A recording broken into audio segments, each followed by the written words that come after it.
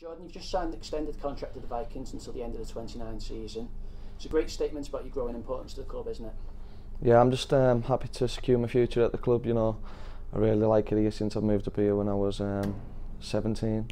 You know, I just really like being around the lads and stuff, and I'm just really happy to secure my future.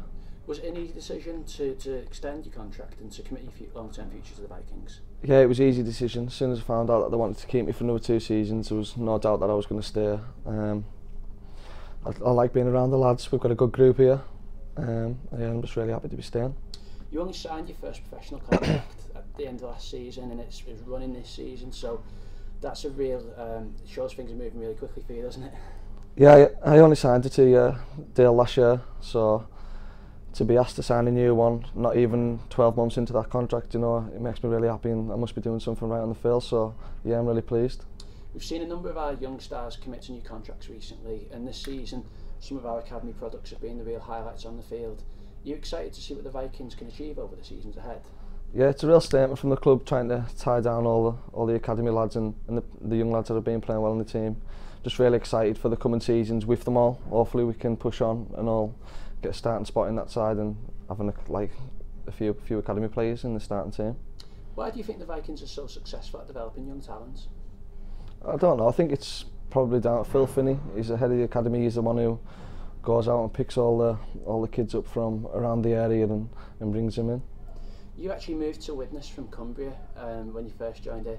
That was a big move at a young age. Are you proud of what you've achieved and how you've settled into? Yeah, you know, I first came down here when I was 17 on loan first from Whitehaven, and I sort of went back and then came back again and stayed down. But it was a massive change, you know, being away from my parents and stuff for such long periods, not getting home very often and that.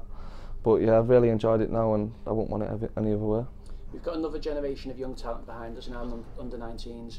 Do you hope to inspire them with some of the achievements? Yeah, hopefully they can look up to some of the boys now that are in the first team, and we were in the exact same position as them last year.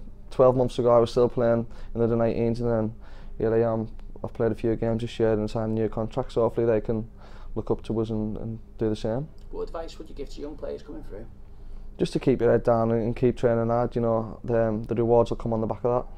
Looking at the season, there's been some difficulties for the team in terms of form with lots of injuries, but for you personally, you've stood out, you've played in lots of games. Are you pleased with how things have gone for you? Yeah, I got into the team probably because of a few injuries, but I like to think now that I've got a good run in the team that I'll be able to stay in there.